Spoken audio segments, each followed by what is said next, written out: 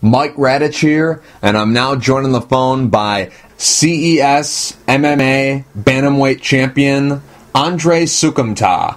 Andre, how are you?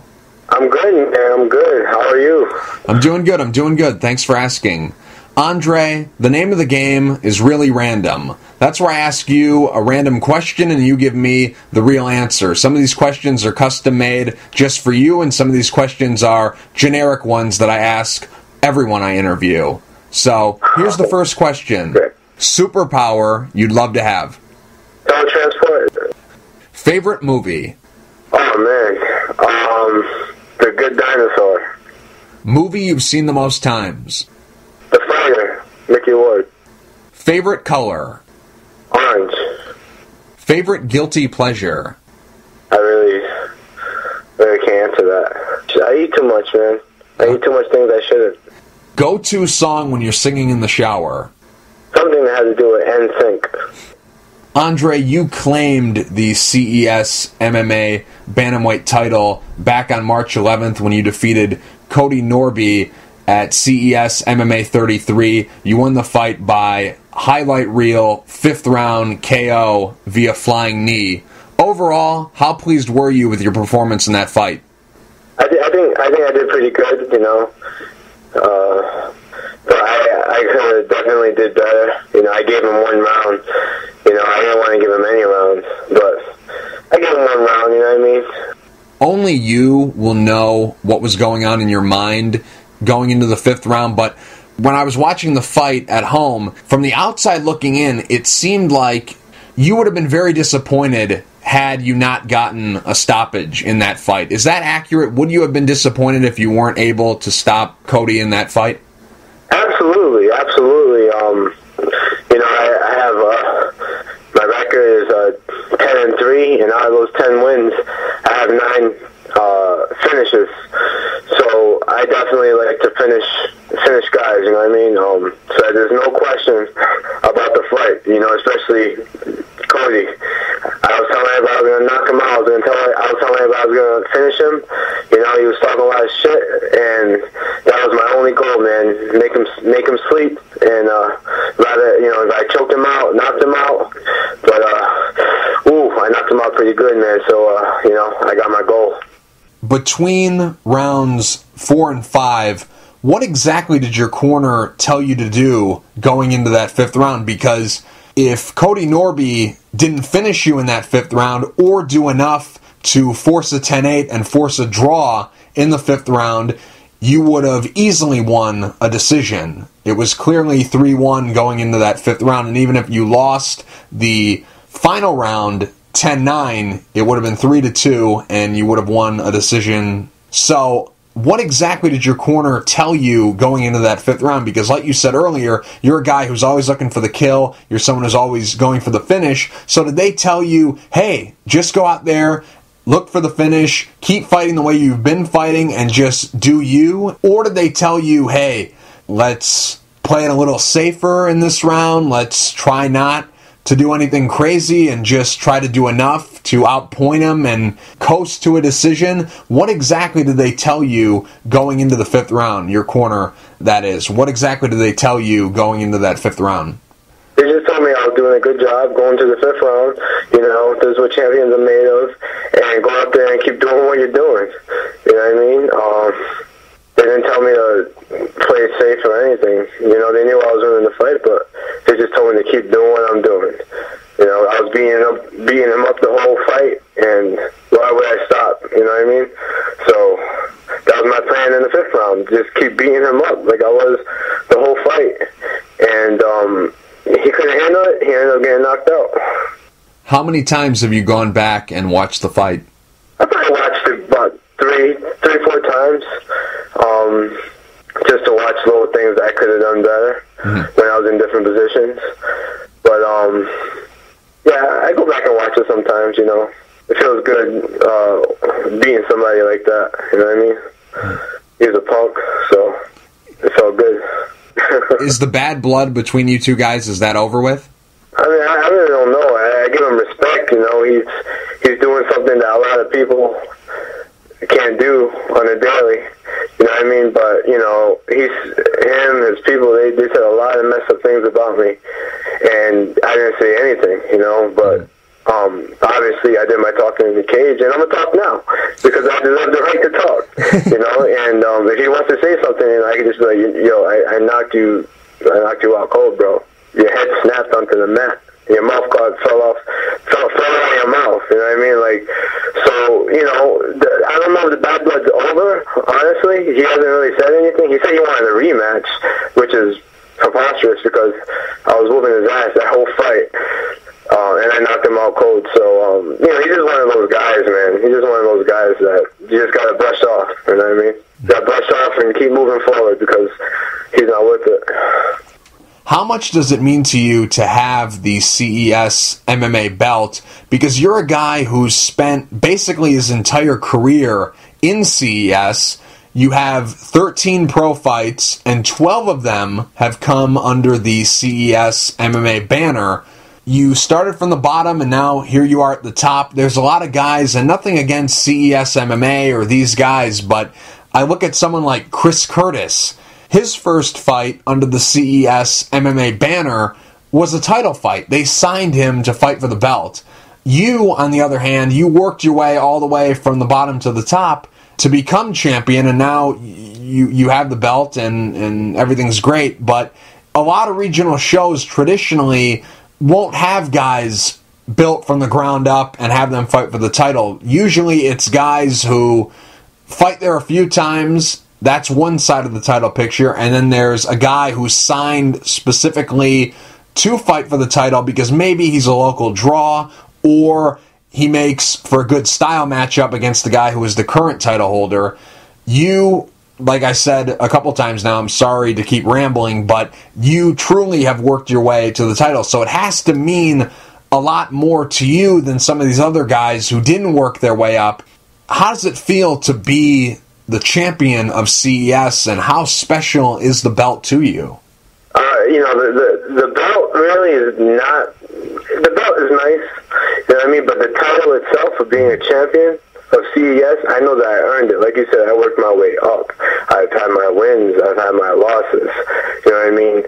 So that title of me being the champion, the first ever bantamweight champion for CES, that's huge for me. You know, that's why I wanted to take this fight. I had a lot of other offers.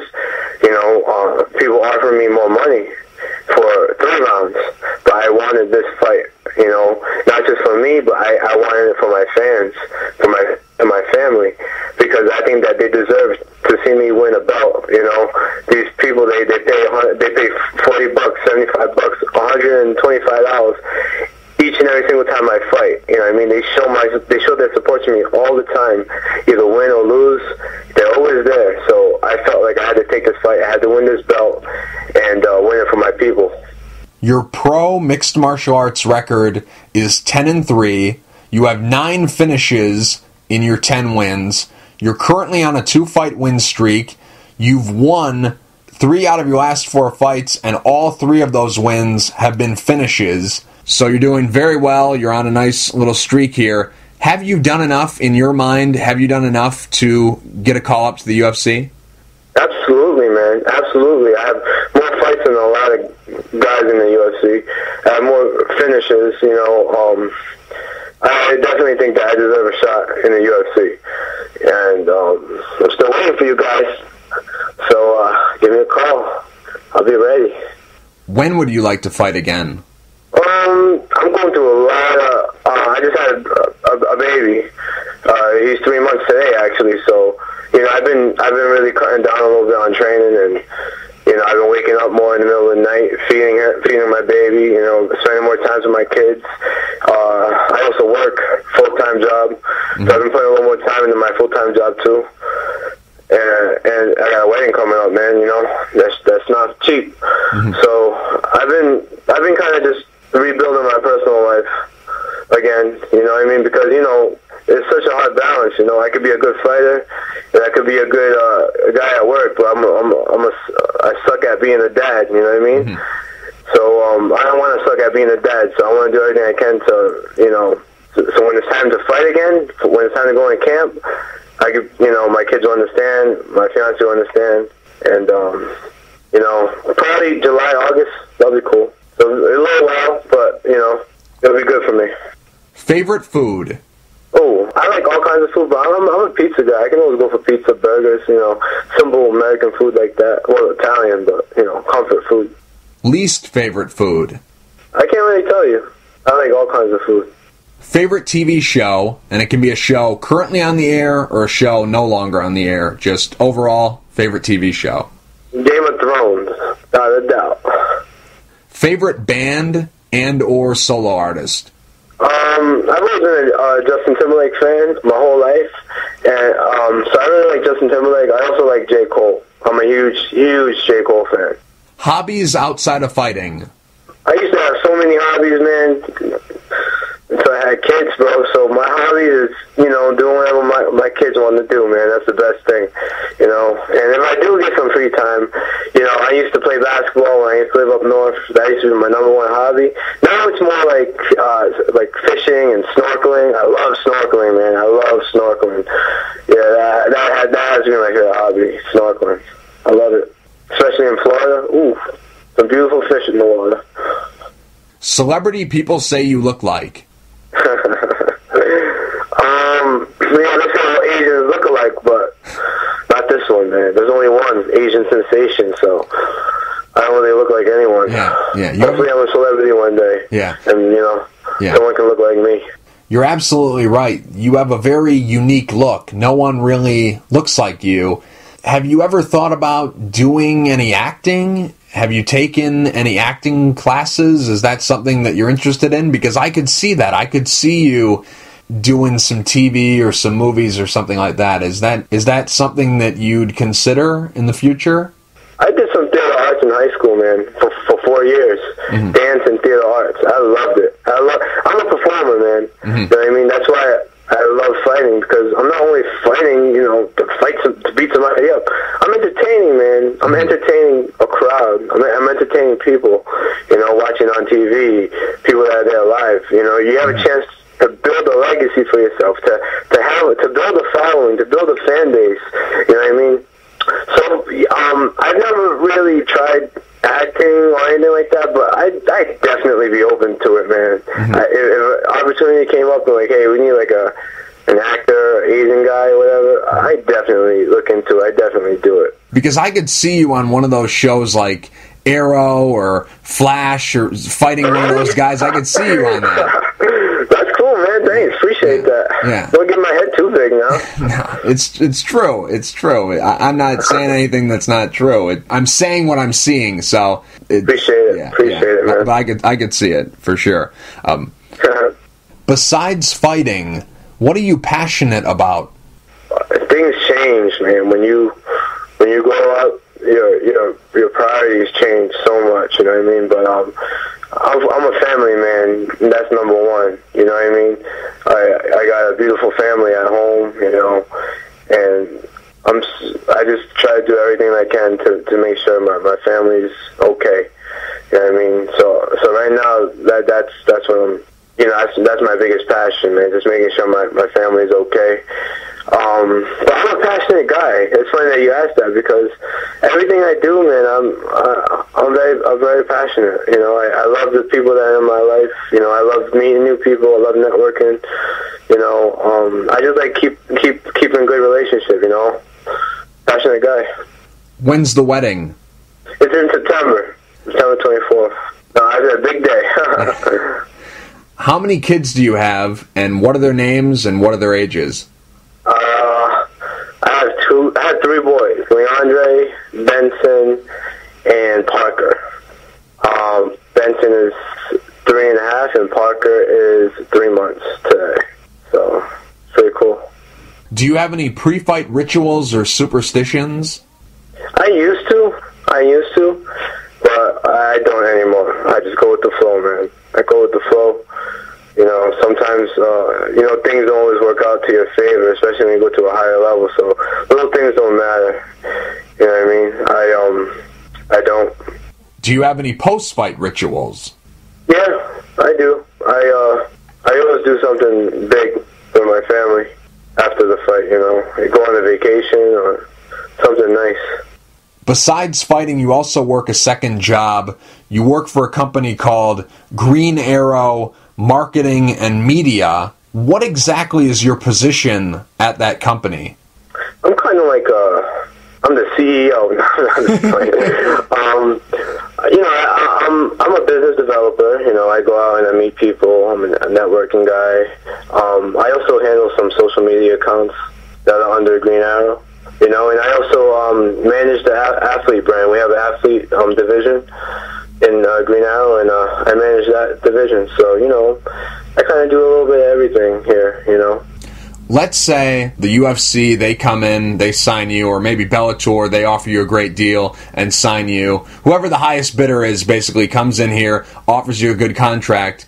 Are you looking to make fighting your full-time job? Is there some guys who, even when they get into the UFC or get into Bellator or get into a big show and are getting paid very well to fight, they still continue to work a full-time job? Shane Carwin is a great example. He was still working full-time even though he was the interim UFC heavyweight champion.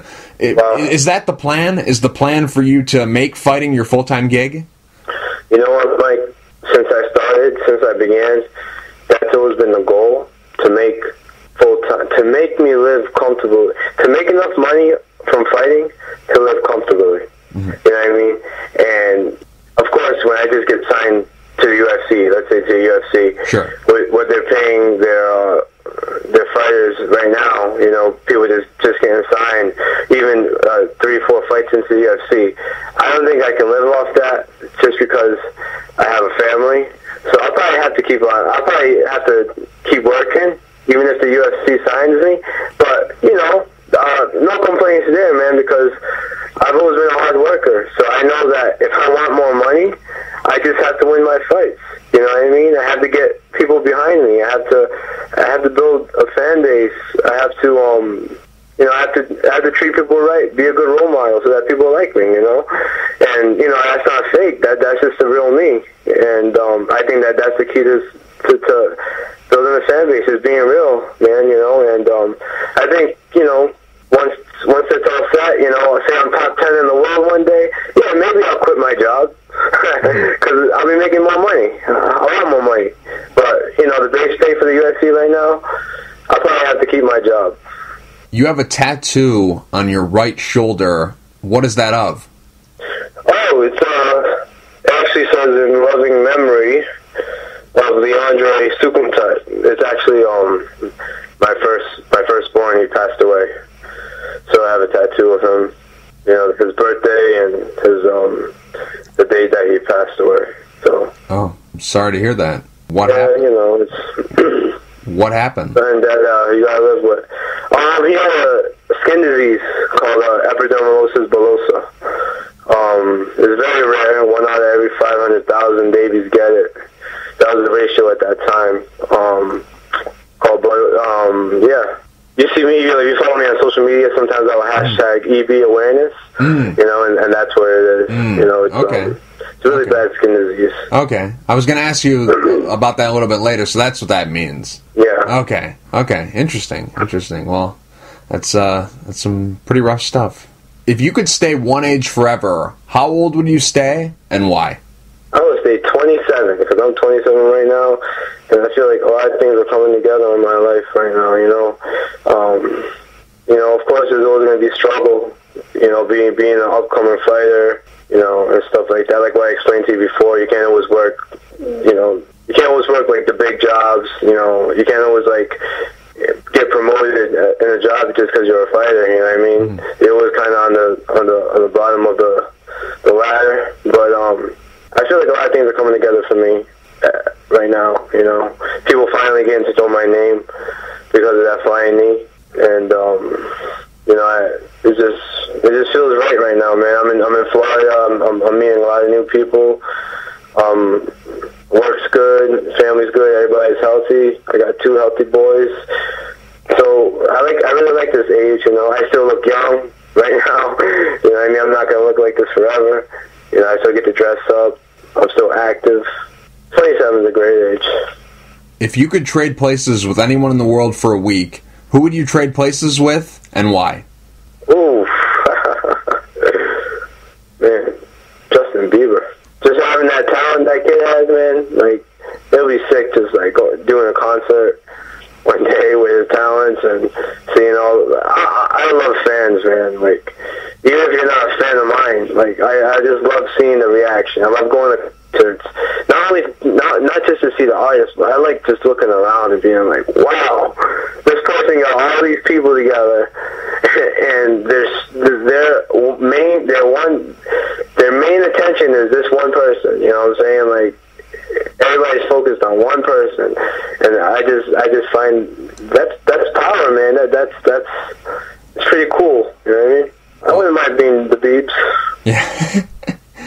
Favorite social media platform? You know, since I do social media so much all day at work now, it's like, I don't get sick of it, but I just don't have enough time to update my own as much as I'd like to. But Instagram's really cool. You know, I get a lot of followers. I don't have as many followers I'd like to, but, you know, all my friends and family, you know, that's a good way to expose yourself. My Facebook fan page, my Facebook. But I like Snapchat, man, because Snapchat is more private, man. You know what I mean? Everything else is open, but Snapchat is a little more private. You can accept who you want to see, what's going on in your personal life, you know, when you're snapping. And I like Snapchat. And I like, you know, people that I care about, because, you know, I have a lot of my friends and my family on Rhode Island, so I like to see what they're up to on a daily basis sometimes, and what they're up to, what they're doing. Maybe there's an event that I usually go to, but I can't because I live in Florida now, so I like Snapchat. It's cool. Website you visit most often? I do a lot of shopping, but I do a lot of imaginary car shopping. We work for a company called Greco, so I'm always on the Greco Automotive website, just looking at cars, saying, "Oh, I'm gonna get this one," knowing that, you know, I can't get one right now. But I'm always on car websites, man, just looking at different cars. Piece of technology you can't live without? Definitely my phone. You know what I mean? Your phone has everything. If you could go on a $1 million shopping spree at any store, what store would you go on that $1 million shopping spree at? Oh, dang. Probably Best Buy. I don't have technology, that's why. Yeah, for sure. What's the best thing that ever happened to you? I have to say I'm not trying to be sweet, or my fiance, man, because if it wasn't for her, none of this would be possible, bro. You know, like, my story, man. I should have been in college. I should have been playing sports in college, you know. But then I meet her, you know. We end up having a baby. I end up having to work, you know, and having to find a hobby. And I found MMA. So she's definitely the best thing that happened to me. And, you know, besides the MMA part, man, she's a good person. She's great to me. She's mother of my kids, best mother I can ever ask for. So it has to be her. Mm-hmm. What sport were you planning on going to college for? Soccer. Oh, soccer. Okay. Yeah. Okay. What's your pet peeve?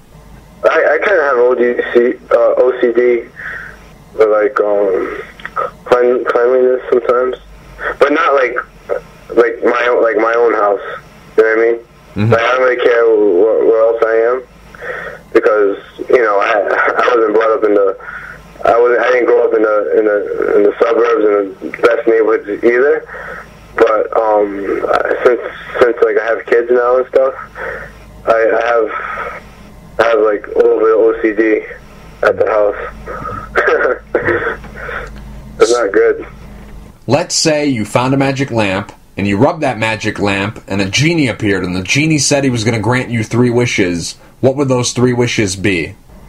Oh, man. Of course I wish for some money. You know what I mean? Sure. Because money isn't everything, but it's security. You know what I'm saying? Right. Money does solve a lot of problems. So I wish for some money. A lot of things, bro. Not material stuff, you know. If I could see some people that I lost again, you know what I mean? Mm-hmm. I'd love to see them again. Just have a conversation with them. You know, friends, my son, you know, family. Just things like that. Some people are afraid of spiders, some people are afraid of heights, some people are afraid of the dark. What are you afraid of? I used to be afraid of like adrenaline, like roller coasters and stuff like that. I kind of still am, but I'll still go on them. But, you know, just having that fear that you don't have that control of your life. You know what I mean? Even if I'm in a car with somebody and they're driving kind of crazy, like, I get anxiety sometimes. So things like that, I get worried, you know. But, you know, when I'm on my 2 feet, I'm not really afraid of anything. Best advice you were ever given through life and best advice you were ever given through fighting, and who gave it to you? One of my friends, he, you know, I used to train people, I used to run a gym, and one of my friends, he was just like, yo, man, I lost 3 fights in a row at that time, and he was just like, yo, he's like, quit caring about everybody else, man, you know, you got such a big heart, and you care about everybody else, but you got to start worrying about yourself, you know, and ever since that, I kind of did that. I put more time into myself, into my own training, into my own goals, you know, helping myself get better every day instead of other people. And it brought me pretty far. And it brought me here, man. Without that advice, who knows where I'd be? Seriously, it's crazy. It made me think different. What do you worry about? What's something that keeps you up at night? Oh, man, I always worry about my kids, you know. I wake up in the middle of the night just to make sure my sons are okay sometimes, you know. Like, it's just, I worry about my brothers, my sister, you know, back in Rhode Island, because I know that I'm the oldest brother, you know, so I can't always be there for them, you know, to protect them or to give them rides anywhere. So I worry about things like that a lot. And it's kind of crazy, but I do. What's your porn star name? If you combine your childhood pet with the street you grew up on, what's your porn star name? Bucky Ruggles. My dog's name was Bucky. What's your hidden talent? My hidden talent? People don't know that I can sing and dance a little, you know? People don't know that, but I'm okay. I'm not too bad. Person you look up to the most? I look up to my parents, you know what I mean? They gave me life, they raised me. I respect them a lot for that. But there's so many people that I look up to, honestly, like, for different reasons, you know what I mean? There could be people that are successful, people that are good people, you know, just things like that. But I'll say my parents. Time period you'd like to go back and visit, and why? I wish I could go back into high school again, and I played basketball in high school for 4 years. I wish I wrestled, because I'd be top 10 in the world right now. I mean, it's not that I don't believe that I'm top 10 in the world, but people would know that I'm top 10 in the world, you know what I mean? Mm-hmm. But it's alright. Climbing my way up. Number one thing on your bucket list? I like traveling, you know what I'm saying? And I always want to go to Chicago, because I watch a show called Chicago Fire and Chicago PD and Chicago Med. I wish I was downtown, so randomly I was just like, yo, I want to go to Chicago one day. That would be cool if I can go to Chicago. I'm in Chicago in July. Yeah, that's true. That's true. Maybe that's a sign. Maybe that's what this is all building up to. If you could change one thing about the world, what would you change and why? Probably racism, man, because people judging other people, man, this is not cool. People shouldn't be judged.